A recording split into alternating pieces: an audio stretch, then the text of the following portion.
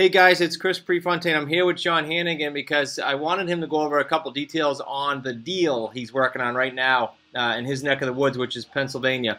Correct? Actually? Yes. Yeah. Yeah, that's what I mean. Sean's a coaching client, started in May-ish, got his first deal in June-ish, and I wanted him to talk about this cash out that he's working on now because the buyers are hot and heavy. So Sean, just price of the house that you were on for, in the structure with this buyer, and I think it was the second app, but you can correct me if I'm wrong. Second applicant? Yes. Yeah. Second applicant. And she put on the app. Actually, just recap the conversation because you did a good job with it. Okay. So the house was for sale by owner. It came to me through my virtual assistant, and it came in. It was in an area that I was familiar with, in the suburbs of Philadelphia. The asking price was set at $155. I called, spoke very briefly about what we do with the lease purchase, and I offered to email her a copy of the explanation letter we sent. And once I sent that to her, I asked Chris to do a follow-up call to answer any questions that she had. And Chris did a follow-up call and recorded it, and basically you can kind of tell in her voice that she was all for it.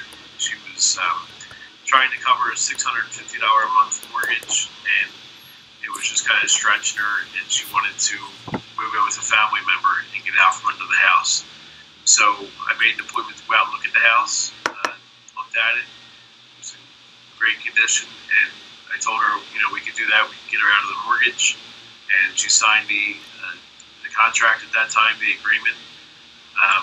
The terms were for 48 months for a lease, and it was going to be for a price of $145,000 instead of $155,000. And Sean, let me jump in. I just made a couple notes. So you sent the lease explanation document, and the only reason I wanted to jump in is I just revised that today. So for those of you watching that are coaching clients, you can go to the members area, and Ryan, I think, already has it up, our web guy. So I tweaked it because, so for you to know too, Sean, I tweaked it to just edit some things, but I also wanted to make it kind of open-ended for owner financing people, where it was kind of slanted heavily to lease purchase.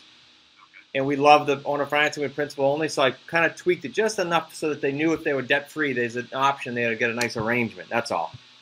All right, so now let's do this. Let's fast forward. I think you got two applicants, and that's so talk about the not the first one that had no money, but talk about this one that we did that you end up going to meet with if we accept it.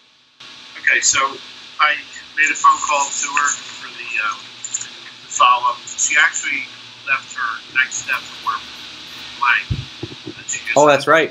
She filled out the first two lines. I think her name and her email address was all she gave me. So I kind of called to get some more information on that, and I just went through it line by line. She hadn't filled it out. There was a little misunderstanding with the seller when she was showing the house. That the seller was holding on to, was having them fill the form out there. So I think the person was in a hurry, and she just let her fill out the first two lines. So I just went line by line as if I was interviewing her, and I asked her how much money she would have to put down on the house, and she immediately answered with about $3,000. And I told her that we require 3 to 10%, and on that house, the low end would be about $5,000, and asked her if that would be a problem, and she said no, she could get $5,000. That wouldn't be a problem.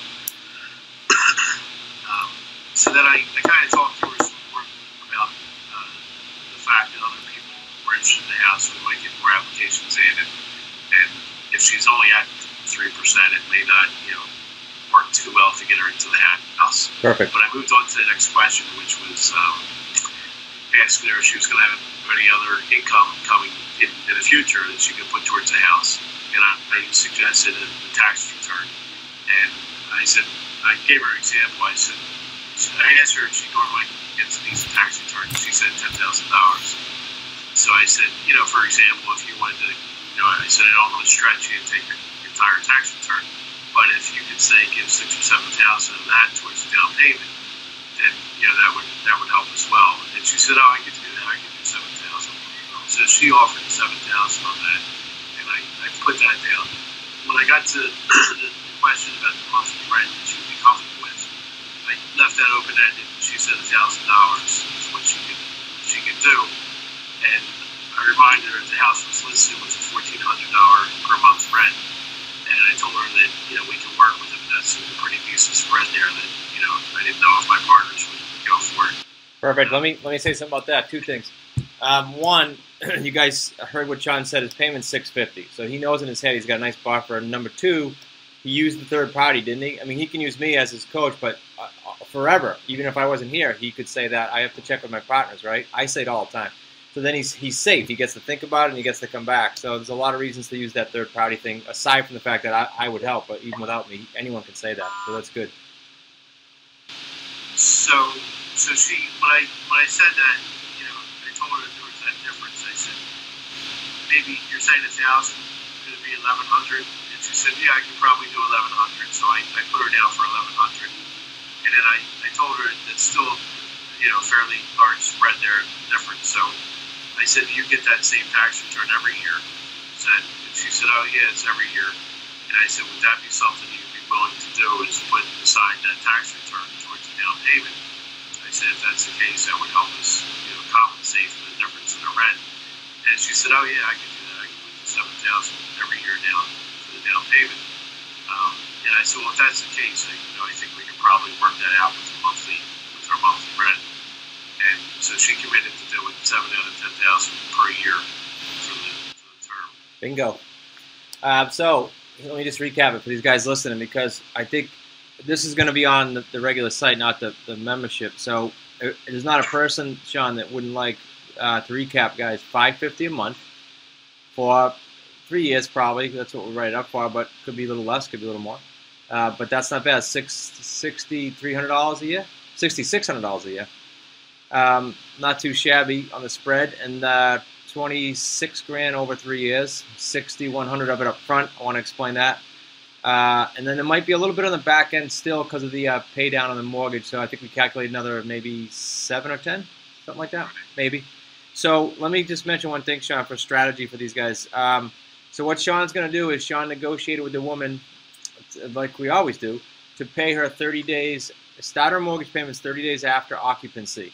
That means the first month that the buyer is going to come to the closing table with for $1,100 is pure cash. So Sean has 5 grand plus 1,100. So he really has 6,100 down is what he has in his pocket to start the deal. And the very next month he starts profiting $550 a month. So nice deal. That's all. I want to capture that, Sean. I don't know if you have anything else you want to share with these guys, but that's all. I just wanted to capture it and let these guys know that, for goodness sakes, if you do one of these a month, which you can now and you will now, you probably want to do two, but you'll do one a month. That's a good cash flow you get set up. Right, and everything you said was actually, everything you said. That, not to say I doubted it, but I couldn't imagine it. I couldn't picture it as you were saying it. That's normal. Talking to all the people, and talking to the different leads that came in, you said that you'll know, there's people that are interested in it, there's people that need to be educated about it, but you'll know when they're ready for it. And, this person just was ready for it, and it just made sense to her. Aside from that, as far as the sale price of the house, I don't think, even through my interview with the buyer, I don't know, it was a while before she ever even asked. They don't. The house, right? Especially the lower end, because they're tickle pink you're helping them. Yeah. So, you probably could have been 10 grand higher, to be honest with you, but that's okay. I didn't want to get greedy in the first deal with you. Right. All right. Well, Sean, I appreciate it. Spending some time, because I think it's going to help a lot of people. But I'm going to stop the recording here for everyone and stay on with you. Hold on one sec.